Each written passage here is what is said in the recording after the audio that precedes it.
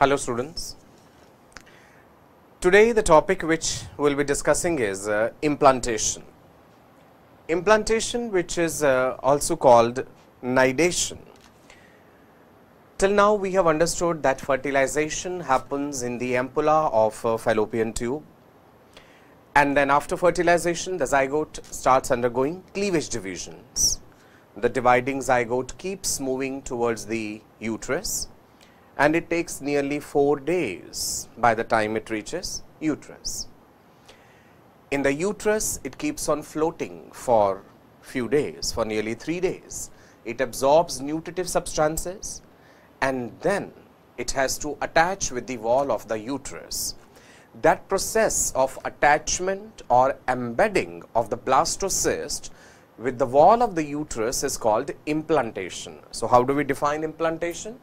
Attachment or embedding of developing blastocyst with wall of uterus.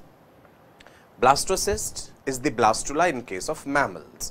For mammals, we are using the term blastocyst. For non-mammals, we say blastula, right? So, as in this diagram, you can see that this is the blastocyst or the blastula.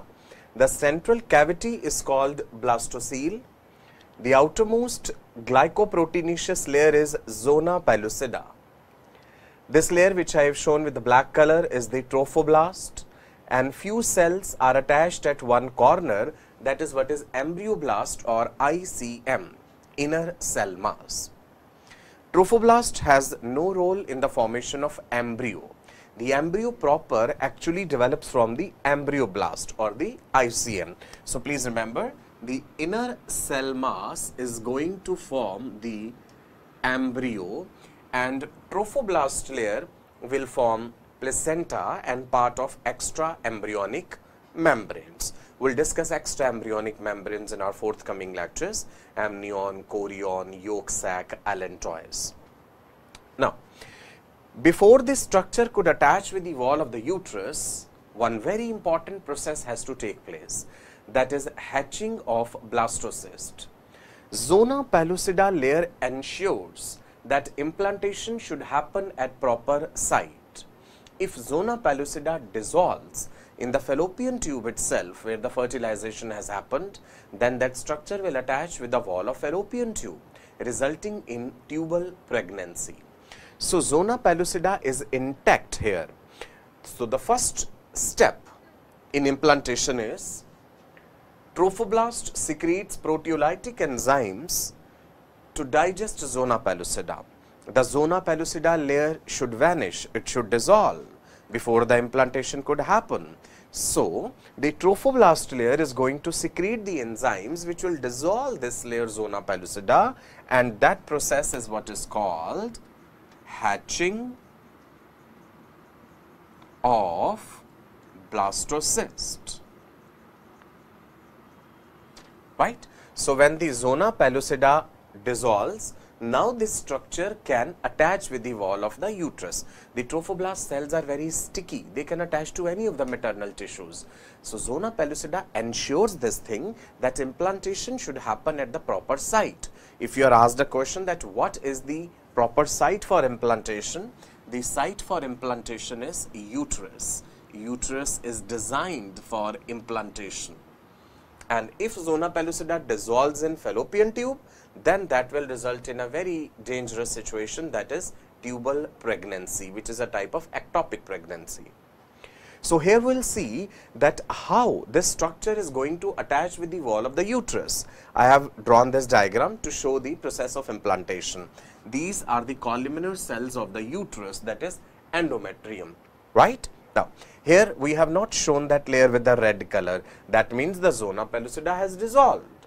When the zona pellucida dissolves, then the next step is trophoblast divides into two layers: inner cytotrophoblast and outer syncytiotrophoblast.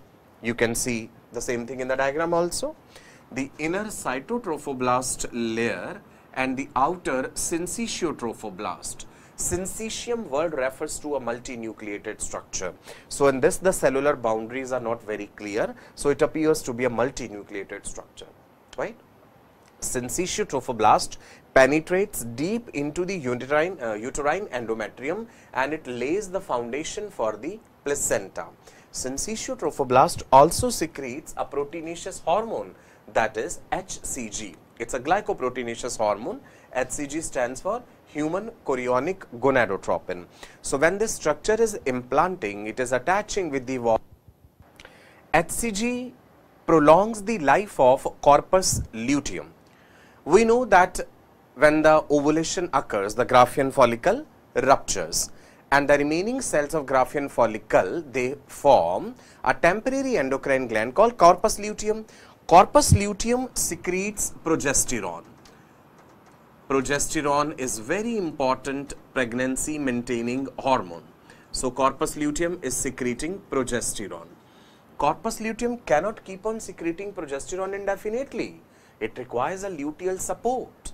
So the very important function of HCG is that HCG prolongs life of corpus luteum.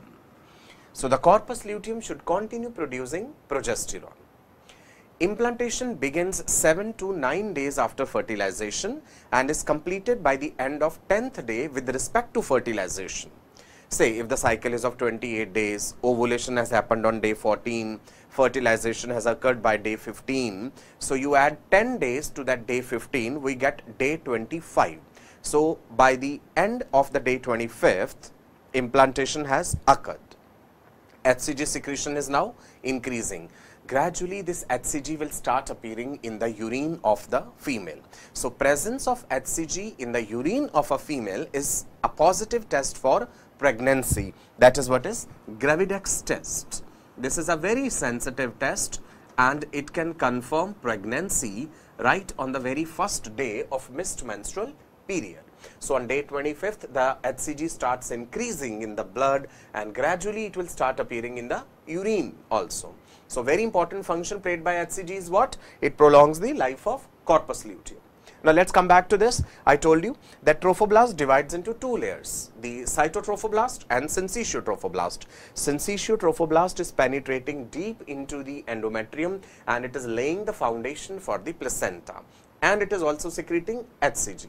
Cytotrophoblast will play a role in the formation of chorion layer, that is an extra embryonic membrane. So it is involved in the formation of chorion, which is the outermost extra embryonic layer that is going to cover the embryo.